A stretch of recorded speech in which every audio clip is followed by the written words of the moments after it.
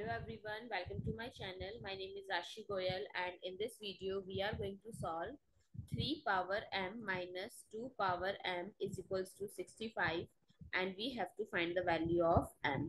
So let's start with the today's video solution. So I am considering this as LHS side and I am going to verify this with RHS side by taking multiple values of m. So let's start. M is equals to 1. So 3 power 1 minus 2 power 1 is 3 minus 2 is equals to 1. So it is not satisfied with 65. Now m is equals to 2.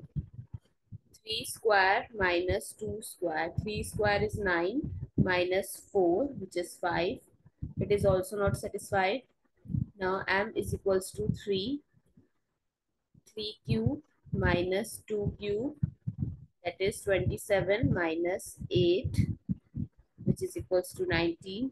Is also not satisfied. Now m is equals to 4 which is 3 power 4 minus 2 power 4. 3 power 4 is 81 while 2 power 4 is 16 and 81 minus 16 is 65. It is satisfied our equation. So 3m minus 2m is equals to 65 when m is equals to 4. I hope it's clear and you find it useful. So please give us a thumbs up and do subscribe to my channel. Stay tuned.